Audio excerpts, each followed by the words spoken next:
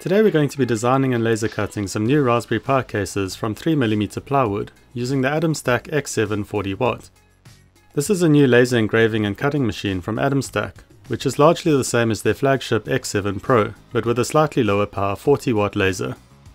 Being similar to their flagship model, it's got a number of great features, including an offline independent control terminal, so you can operate the laser without it needing to be connected to a computer, a 32-bit ESP32 based mainboard, and a really high quality all aluminium frame and electronics housing with a metal e-stop and buttons. Even the laser module is well packaged with an all metal protective enclosure and a small acrylic window to see the laser. They claim that the 40W laser module can cut through 15mm thick wood and acrylic, although the acrylic will need to be opaque black as a diode laser can't cut through clear acrylic. I haven't tested the machine up to 15mm, I've only used it on 3mm plywood, but it had no problems with it, even though plywood can often be a challenge to cut.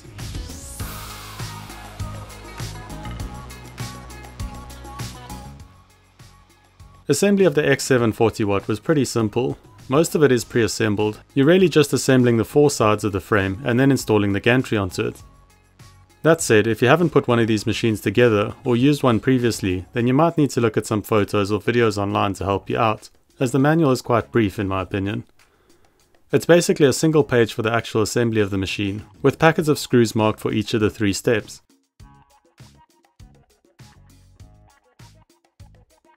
You then have an option of using a free software package called Laser Gerbil, which I've used previously on other lasers, or a paid for software package called Lightburn.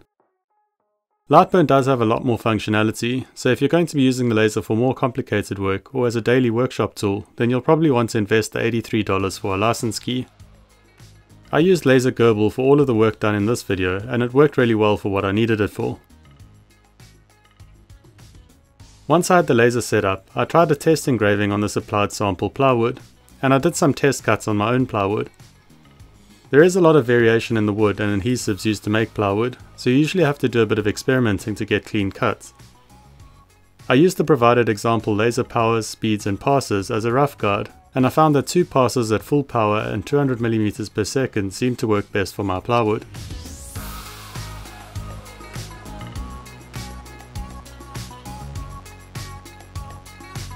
Once I was happy with the quality of the cuts I was getting, I moved on to designing the case.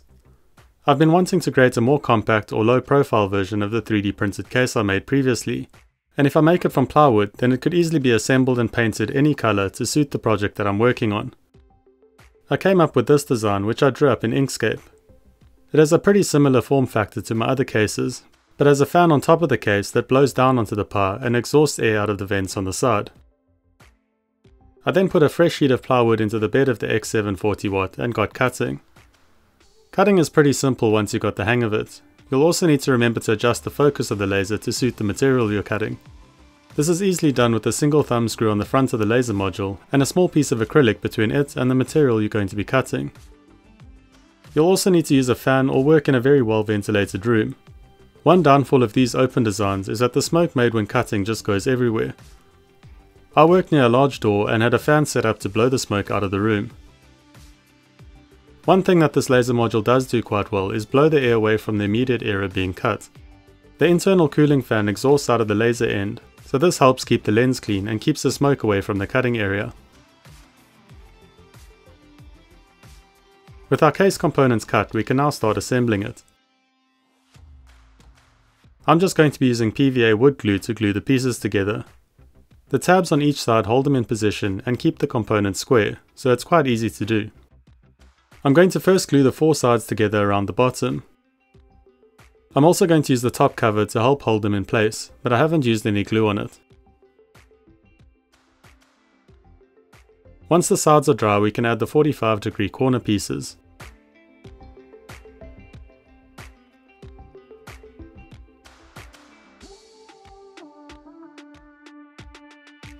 And that's it, the case is now complete and I can install my Raspberry Pi and fan into it.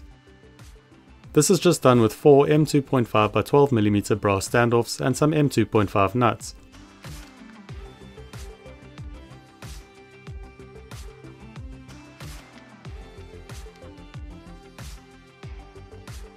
The pie is then secured using either some M2.5 screws or additional standoffs if you're going to be using a hat with the pie.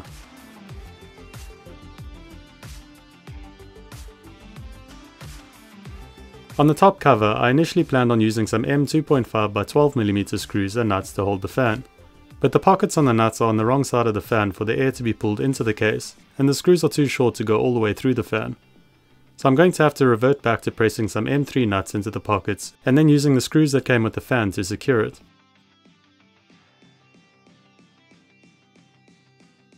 Lastly, I'm going to glue some 6mm brass standoffs onto the inside of the side panels.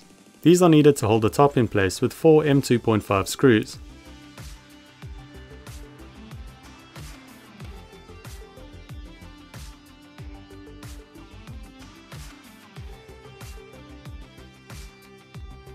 We can then plug the fan into the 5 volts and ground pins and close up the case again. Now this case looks a bit basic and didn't really require much effort from the laser, so I decided to try step up the design a bit and cut a pattern into the top and side panels as well. I integrated 2 patterns into the design, one with a hexagonal geometric pattern and one with a diagonal line geometric pattern. This was a lot more work than I thought it would be and really challenged my Inkscape abilities, but it eventually started to look promising. So let's see what the laser can do with these pattern pieces.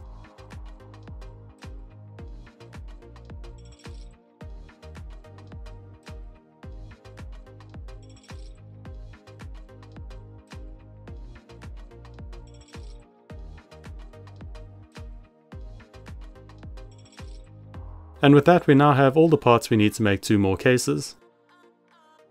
Well, if I'm honest, it took a few more attempts to get right.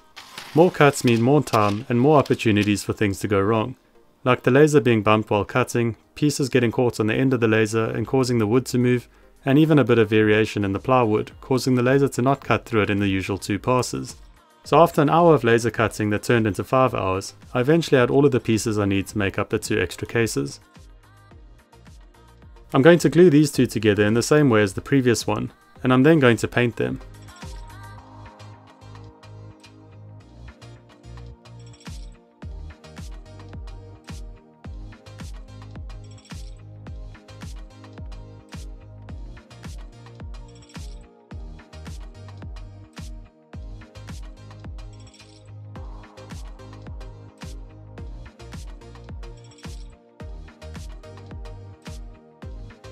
I allowed the glue to dry and we can then move on to painting them. I'm going to use 2 specialty spray paints that looked interesting at my local hardware store. The first is a pearl white which has a bit of a glittered finish to it, and the second is a grey stone finish which has speckles of black and white in it to create a natural stone colour. And since I learned my lesson in the comment section of the last video that I didn't use primer or undercoat on, I'm going to be using a white undercoat on both of these cases before adding the colour. So let's give both cases a spray of white undercoat to start.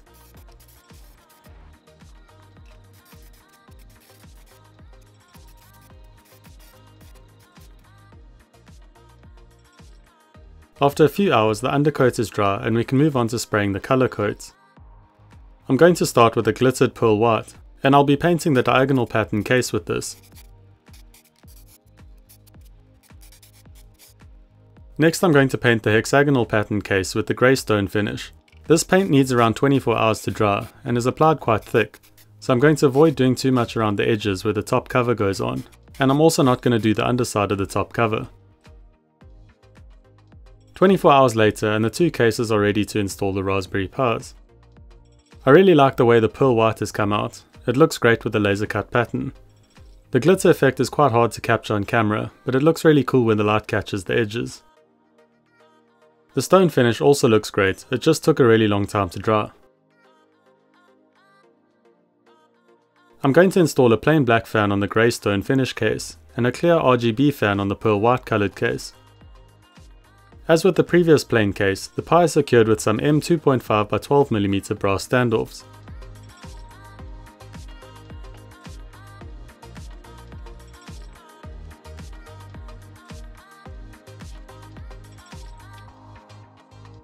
The fan with the screws that came with it, and the top cover with some brass standoffs glued to the sides and some M2.5 by 6mm screws to hold it in place. And that's it, our two cases are now complete.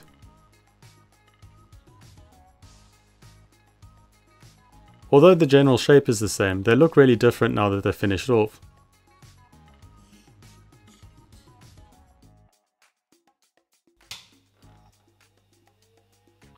I also like how you can partially see into the cases, and you can also see the Pi's LEDs.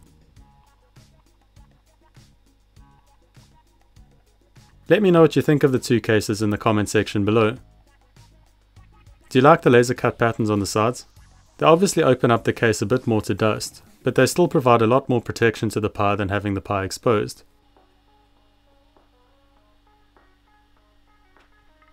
I think as a future modification, I'll probably add a SD card slot onto each of them to make it a bit easier to swap out the cards. And I'd also like to change the top cover screw design, maybe having slots in the sides to screw directly into. Have a look at Atomstack's website linked in the video description if you'd like to get your own X7 40W laser cutter to make your own plywood and acrylic cases with.